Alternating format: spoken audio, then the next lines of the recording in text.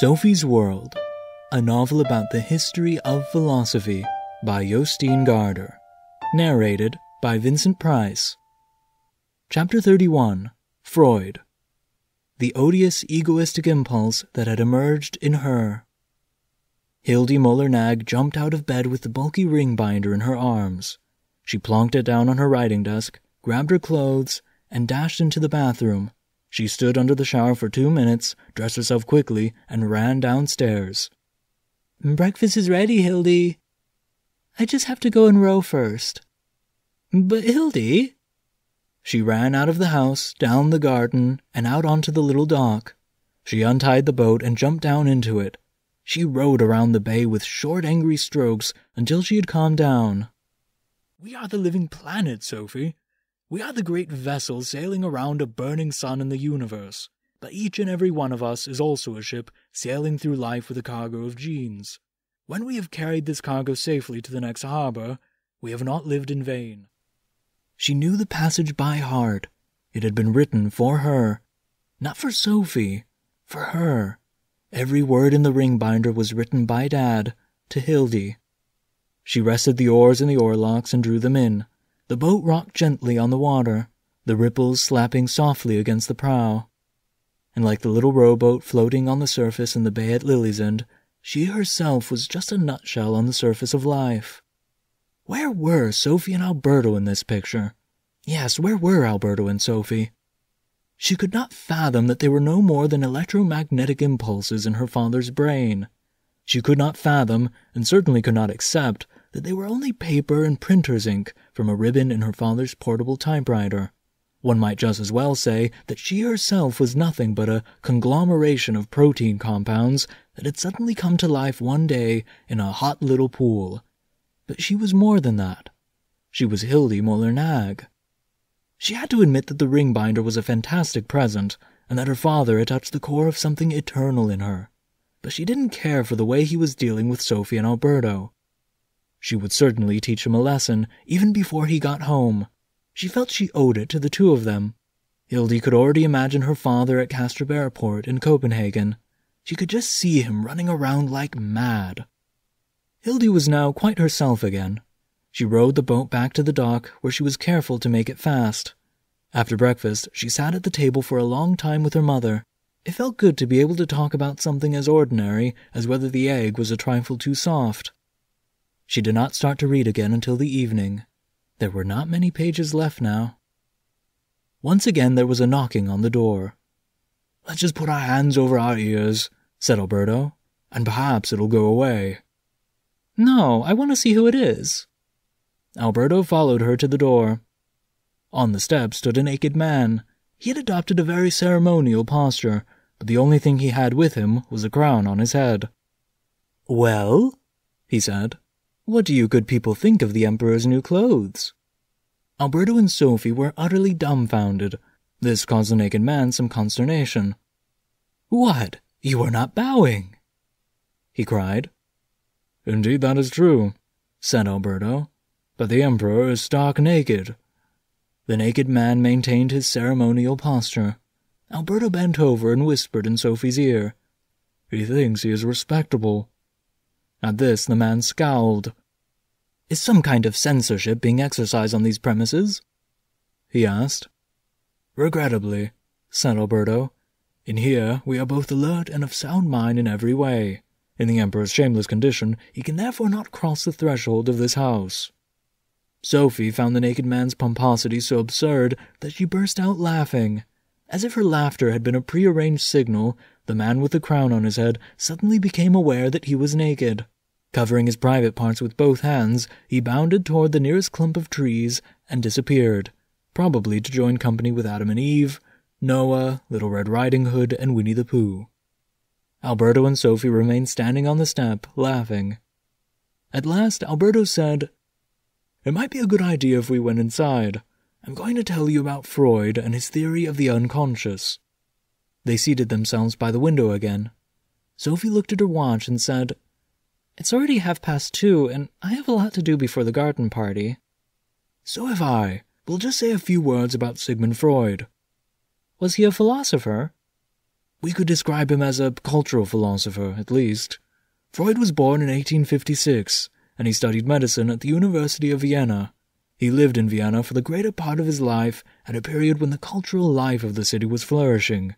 He specialized early on in neurology. Toward the close of the last century, and far into our own, he developed his depth psychology, or psychoanalysis. You're going to explain this, right? Psychoanalysis is a description of the human mind in general, as well as a therapy for nervous and mental disorders. I do not intend to give you a complete picture either of Freud or of his work, but his theory of the unconscious is necessary to an understanding of what a human being is. You intrigue me. Go on. Freud held that there is a constant tension between man and his surroundings, in particular a tension or conflict between his drives and needs and the demands of society. It is no exaggeration to say that Freud discovered human drives. This makes him an important exponent of the naturalistic currents that were so prominent toward the end of the 19th century. What do you mean by human drives? Our actions are not always guided by reason. Man is not really such a rational creature as the 18th century rationalists like to think. Irrational impulses often determine what we think, what we dream, and what we do. Such irrational impulses can be an expression of basic drives or needs. The human sexual drive, for example, is just as basic as a baby's instinct to suckle. Yes? This in itself was no new discovery, but Freud showed that these basic needs can be disguised or sublimated, thereby steering our actions without our being aware of it. He also showed that infants have some sort of sexuality. The respectable middle-class Viennese reacted with abhorrence to the suggestion of the sexuality of the child, and made him very unpopular. I'm not surprised. We call it Victorianism, when everything to do with sexuality is taboo. Freud first became aware of children's sexuality during his practice of psychotherapy, so he had an empirical basis for his claims. He had also seen how numerous forms of neurosis or psychological disorders could be traced back to conflicts during childhood. He gradually developed a type of therapy that we could call the archaeology of the soul. What do you mean by that? An archaeologist searches for traces of the distant past by digging through layers of cultural history. He may find a knife from the 18th century. Deeper in the ground he may find a comb from the 14th century, and even deeper down, perhaps an urn from the 5th century BC. Yes? In a similar way, the psychoanalyst, with the patient's help, can dig deep into the patient's mind and bring to light the experiences that have caused the patient's psychological disorder, since, according to Freud, we store the memory of all our experiences deep inside us. Yes, I see. The analyst can perhaps discover an unhappy experience that the patient has tried to suppress for many years, but which has nevertheless lain buried, gnawing away at the patient's resources. By bringing a traumatic experience into the conscious mind and holding it up to the patient, so to speak, he or she can help the patient be done with it and get well again. That sounds logical. But I am jumping too far ahead. Let us first take a look at Freud's description of the human mind. Have you ever seen a newborn baby? I have a cousin who is 4. When we come into the world, we live out our physical and mental needs quite directly and unashamedly. If we do not get milk, we cry, or maybe we cry if we have a wet diaper. We also give direct expression to our desire for physical contact and body warmth. Freud called this pleasure principle in us the id. As newborn babies, we are hardly anything but id. Go on. We carry the id or pleasure principle with us into adulthood and throughout life, but gradually we learn to regulate our desires and adjust to our surroundings. We learn to regulate the pleasure principle in relation to the reality principle. In Freud's terms, we develop an ego, which has this regulative function. Even though we want or need something, we cannot just lie down and scream until we get what we want or need. No, obviously. We may desire something very badly that the outside world will not accept. We may repress our desires. That means we try to push them away and forget about them. I see. However, Freud proposed and worked with a third element in the human mind. From infancy, we are constantly faced with the moral demands of our parents and of society. When we do anything wrong, our parents say, "Don't do that," or "Naughty, naughty, that's bad."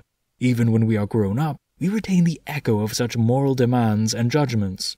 It seems as though the world's moral expectations have become a part of us. Freud calls this the superego. Is that another word for conscience? Conscience is a component of the superego, but Freud claimed that the superego tells us when our desires themselves are bad or improper, not least in the case of erotic or sexual desire. And as I said, Freud claimed that these improper desires already manifest themselves at an early stage of childhood. How? Nowadays, we know that infants like touching their sex organs. We can observe this on any beach. In Freud's time, this behavior could result in a slap over the fingers of the 2 or 3-year-old, perhaps accompanied by the mother saying, "Naughty," or "Don't do that," or "Keep your hands on top of the covers." How sick. That's the beginning of guilt feelings about everything connected with the sex organs and sexuality. Because this guilt feeling remains in the superego, many people, according to Freud most people, feel guilty about sex all their lives. At the same time, he showed that sexual desires and needs are natural and vital for human beings. And thus, my dear Sophie, the stage is set for a lifelong conflict between desire and guilt. Don't you think the conflict has died down a lot since Freud's time? Most certainly, but many of Freud's patients experienced the conflict so acutely that they developed what Freud called neurosis. One of his many women patients, for example, was secretly in love with her brother-in-law. When her sister died of an illness, she thought, "Now he is free to marry me." This thought was on course for a frontal collision with her superego, and was so monstrous an idea that she immediately repressed it, Freud tells us. In other words, she buried it deep in her unconscious. Freud wrote, "The young girl was ill and displaying severe hysterical symptoms. When I began treating her, it appeared that she had thoroughly forgotten about the scene at her sister's bedside and the odious egoistic impulse that had emerged in her. But during analysis she remembered it, and in a state of great agitation she reproduced the pathogenic moment and through this treatment became cured." Now I better understand what you meant by an archaeology of the soul. So we can give a general description of the human psyche. After many years of experience in treating patients, Freud concluded that the conscious constitutes only a small part of the human mind. The conscious is like the tip of the iceberg above sea level. Below sea level, or below the threshold of the conscious, is the subconscious, or the unconscious.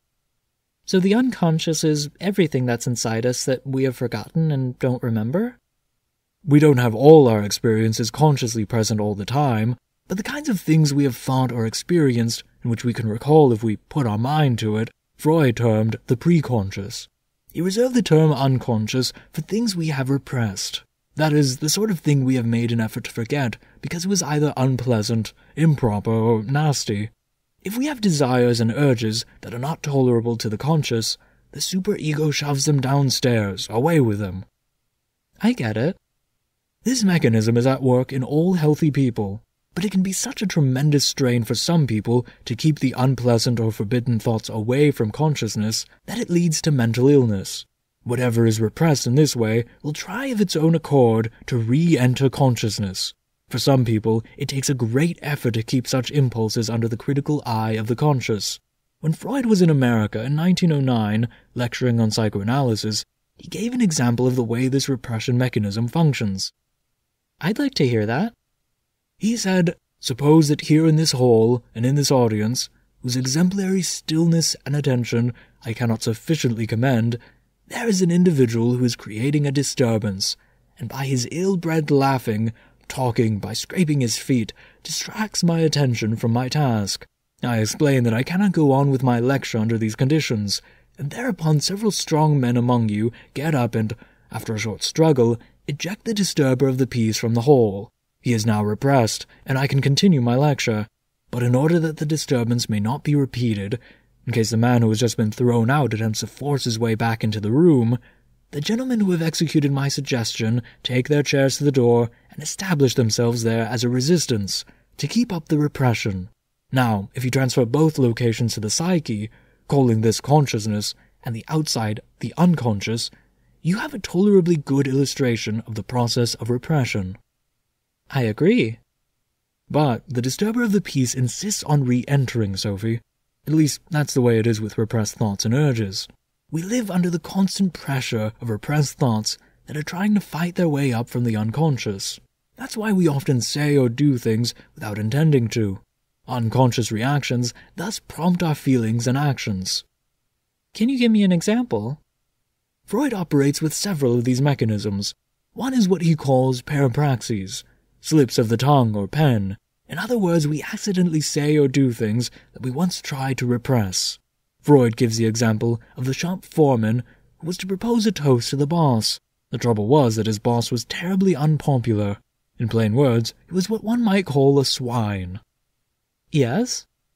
The foreman stood up, raised his glass, and said, "Here's to the swine." I'm speechless. So was the foreman. He had actually only said what he really meant, but he didn't mean to say it. Do you want to hear another example? Yes, please. A bishop was coming to tea with the local minister, who had a large family of nice, well-behaved little daughters. This bishop happened to have an unusually big nose. The little girls were duly instructed that on no account were they to refer to the bishop's nose, since children often blurt out spontaneous remarks about people because the repressive mechanism is not yet developed. The bishop arrived, and the delightful daughters strained themselves to the utmost not to comment on his nose. They tried to not even look at it and to forget about it, but they were thinking about it the whole time. And then one of them was asked to pass the sugar around. She looked at the distinguished bishop and said, "Do you take sugar in your nose?" How awful. Another thing we can do is to rationalize. That means that we do not give the real reason for what we are doing either to ourselves or to other people, because the real reason is unacceptable. Like what? I could hypnotize you to open a window. While you are under hypnosis, I tell you that when I begin to drum my fingers on the table, you will get up and open the window. I drum on the table, and you open the window. Afterward, I ask you why you opened the window, and you might say you did it because it was too hot. But that is not the real reason. You are reluctant to admit to yourself that you did something under my hypnotic orders, so you rationalize. Yes, I see. We all encounter that sort of thing practically every day. This 4-year-old cousin of mine, I don't think he has a lot of playmates, so he's always happy when I visit. One day, I told him I had to hurry home to my mom. Do you know what he said? What did he say? He said she's stupid. Yes, that was definitely a case of rationalizing. The boy didn't mean what he actually said. He meant it was stupid you had to go, but he was too shy to say so. Another thing we do is project. What's that? When we project, we transfer the characteristics we are trying to repress in ourselves onto other people. A person who is very miserly, for example, will characterize others as penny pinchers, and someone who will not admit to being preoccupied with sex can be the first to be incensed at other people's sex fixation. Freud claimed that our everyday life was filled with unconscious mechanisms like these. We forget a particular person's name, we fumble with our clothes while we talk, or we shift what appear to be random objects around in the room. We also stumble over words and make various slips of the tongue or pen that can seem completely innocent. Freud's point was that these slips are neither as accidental nor as innocent as we think. These bungled actions can in fact reveal the most intimate secrets. From now on, I'll watch all my words very carefully. Even if you do, you won't be able to escape from your unconscious impulses. The art is precisely not to expend too much effort on burying unpleasant things in the unconscious. It's like trying to block up the entrance to a watervole's nest. You can be sure the watervole will pop up in another part of the garden. It is actually quite healthy to leave the door ajar between the conscious and the unconscious. If you lock that door, you can get mentally sick, right? Yes, a neurotic is just such a person who uses too much energy trying to keep the unpleasant out of his consciousness. Frequently, there is a particular experience which the person is desperately trying to repress. He can nonetheless be anxious for the doctor to help him to find his way back to the hidden traumas. How does the doctor do that? Freud developed a technique which he called free association. In other words, he let the patient lie in a relaxed position and just talk about whatever came into his or her mind, however irrelevant, random, unpleasant, or embarrassing it might sound. The idea was to break through the lid or control that had grown over the traumas, because it was these traumas that were causing the patient concern. They are active all the time, just not consciously. The harder you try to forget something, the more you think about it unconsciously. Exactly. That is why it is so important to be aware of the signals from the unconscious. According to Freud, the royal road to the unconscious is our dreams. His main work was written on this subject, The Interpretation of Dreams, published in 1900, in which he showed that our dreams are not random. Our unconscious tries to communicate with our conscious through dreams. Go on. After many years of experience with patients, and not least after having analyzed his own dreams, Freud determined that all dreams are wish fulfillments. This is clearly observable in children, he said. They dream about ice cream and cherries, but in adults, the wishes that are to be fulfilled in dreams are disguised. That is because even when we sleep, censorship is at work on what we will permit ourselves. And although this censorship or repression mechanism is considerably weaker when we are asleep than when we are awake, it is still strong enough to cause our dreams to distort the wishes we cannot acknowledge. Which is why dreams have to be interpreted. Freud showed that we must distinguish between the actual dream as we recall it in the morning and the real meaning of the dream. He termed the actual dream image, that is the film or video we dream, the manifest dream. This apparent dream content always takes its material or scenario from the previous day. But the dream also contains a deeper meaning which is hidden from consciousness. Freud called this the latent dream thoughts, and these hidden thoughts, which the dream is really about, may stem from the distant past, from earliest childhood, for instance. So we have to analyze a dream before we can understand it. Yes, and for the mentally ill, this must be done in conjunction with the therapist. But it is not the doctor who interprets the dream. He can only do it with the help of the patient. In this situation, the doctor simply fulfills the function of a Socratic midwife, assisting during the interpretation. I see. The actual process of converting the latent dream thoughts to the manifest dream aspect was termed by Freud the dream work. We might call it masking or coding what the dream is actually about. In interpreting the dream, we must go through the reverse process and unmask or decode the motif to arrive at its theme. Can you give me an example? Freud's book teems with examples, but we can construct a simple and very Freudian example for ourselves. Let us say a young man dreams that he is given 2 balloons by his female cousin. Yes? Go on. Try to interpret the dream yourself. There is a manifest dream, just like you said. A young man gets 2 balloons from his female cousin. Carry on. You said the scenario was always from the previous day. So he had been to the fair the day before. Or maybe he saw a picture of balloons in the newspaper. It's possible, but he need only have seen the word balloon, or something that reminded him of a balloon. But what are the latent dream thoughts that the dream is really about? You're the interpreter. Maybe he just wanted a couple of balloons. No, that won't work. You're right about the dream being a wish fulfillment, but a young man would hardly have an ardent wish for a couple of balloons. And if he had, he wouldn't need to dream about them. I think I've got it. He really wants his cousin, and the 2 balloons are her breasts? Yes, that's a much more likely explanation, and it presupposes that he experienced his wish as an embarrassment. In a way, our dreams make a lot of detours.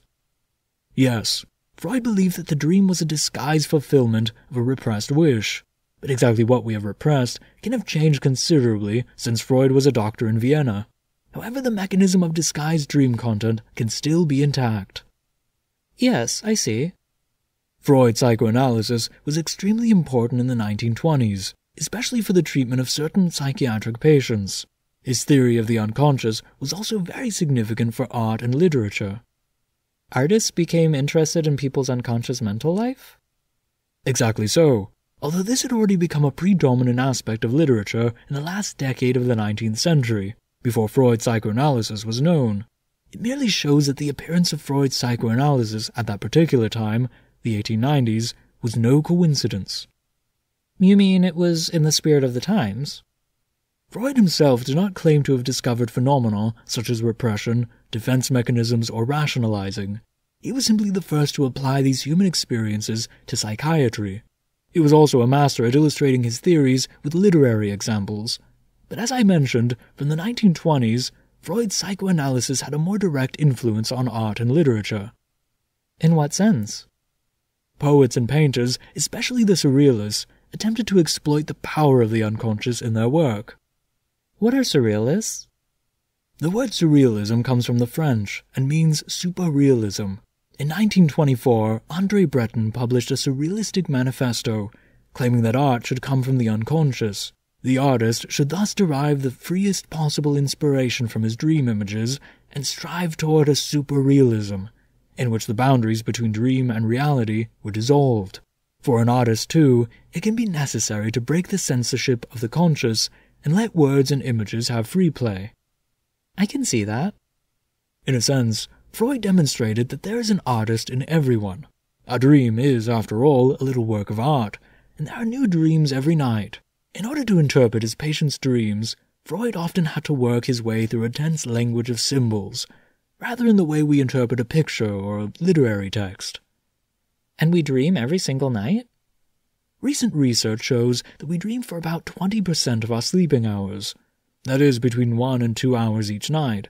If we are disturbed during our dream phases, we become nervous and irritable. This means nothing less than that everybody has an innate need to give artistic expression to his or her existential situation. After all, it is ourselves that our dreams are about. We are the directors. We set up the scenario and play all the roles. A person who says he doesn't understand art doesn't know himself very well. I see that. Freud also delivered impressive evidence of the wonders of the human mind. His work with patients convinced him that we retain everything we have seen and experienced somewhere deep in our consciousness, and all these impressions can be brought to light again. When we experience a memory lapse, and a bit later have it on the tip of our tongue, and then later still suddenly remember it, we are talking about something which has lain in the unconscious and suddenly slips through the half-open door to consciousness. But it takes a while sometimes. All artists are aware of that, but then suddenly it's as if all doors and all drawers fly open. Everything comes tumbling out by itself, and we can find all the words and images we need. This is when we have lifted the lid of the unconscious. We can call it inspiration, Sophie. It feels as if what we are drawing or writing is coming from some outside source. It must be a wonderful feeling. But you must have experienced it yourself. You can frequently observe inspiration at work in children who are overtired. They are sometimes so extremely overtired that they seem to be wide awake. Suddenly they start telling a story, as if they are finding words they haven't yet learned. They have, though. The words and the ideas have lain latent in their consciousness, but now, when all caution and all censorship have let go, they are surfacing. It can also be important for an artist not to let reason and reflection control a more or less unconscious expression. Shall I tell you a little story to illustrate this? Sure. It's a very serious and a very sad story. Okay. Once upon a time, there was a centipede that was amazingly good at dancing with all 100 legs. All the creatures of the forest gathered to watch every time the centipede danced, and they were all duly impressed by the exquisite dance. But there was one creature that didn't like watching the centipede dance. That was a tortoise.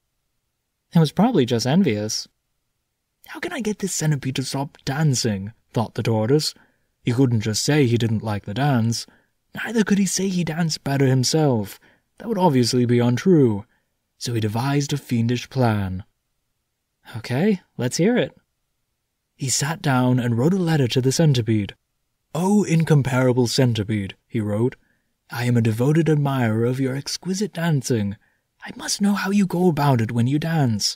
Is it that you lift your left leg number 28 and then your right leg number 39?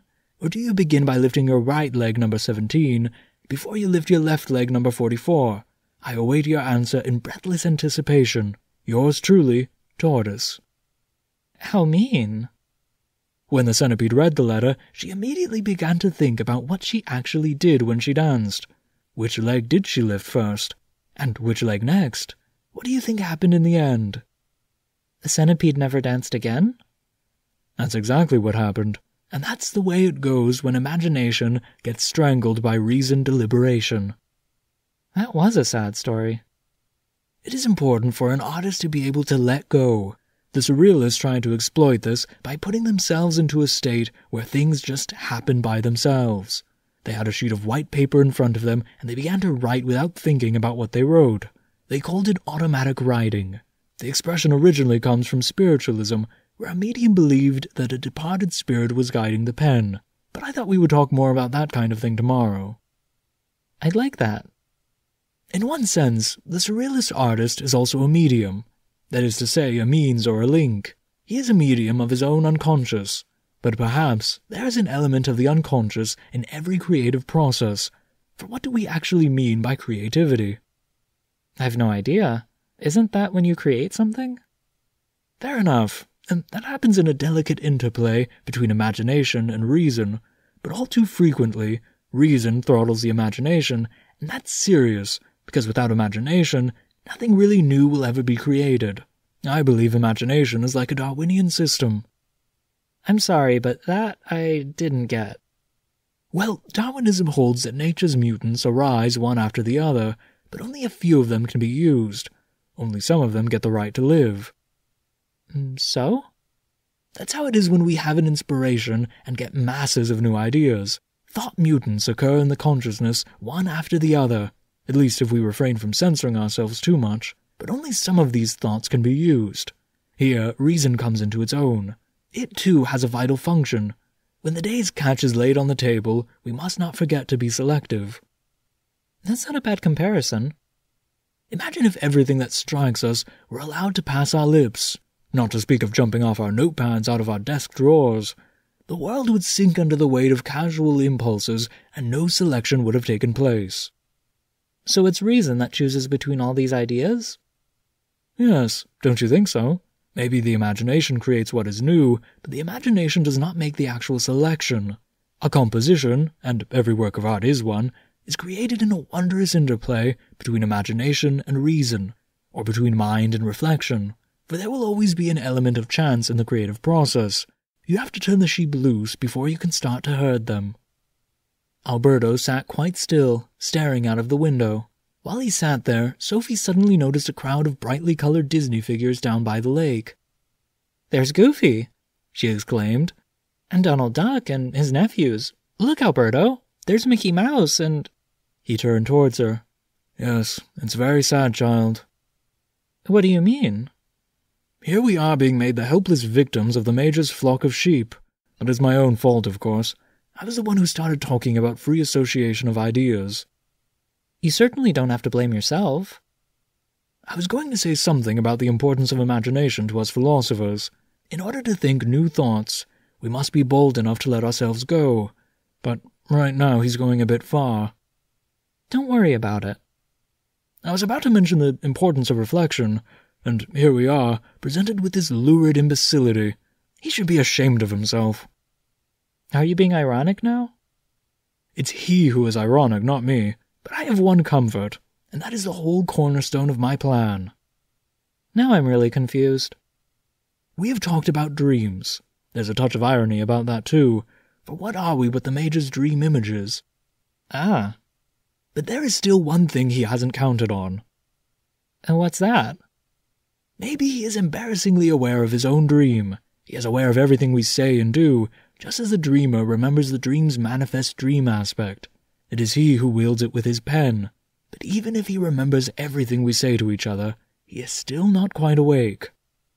"What do you mean?" "He does not know the latent dream thoughts, Sophie. He forgets that this too is a disguised dream." "You are talking so strangely." "The Major thinks so too. This is because he does not understand his own dream language. Let us be thankful for that. That gives us a tiny bit of elbow room, you see. And with this elbow room, we shall soon fight our way out of his muddy consciousness like water voles frisking about in the sun on a summer's day." "Do you think we'll make it?" "We must. Within a couple of days I shall give you a new horizon. Then the Major will no longer know where the water voles are, or where they will pop up next time." "But even if we are only dream images, I'm still my mother's daughter, and it's 5 o'clock. I have to go home to Captain's Bend and prepare for the garden party." Can you do me a small favor on the way home?" "What?" "Try to attract a little extra attention. Try to get the Major to keep his eye on you all the way home.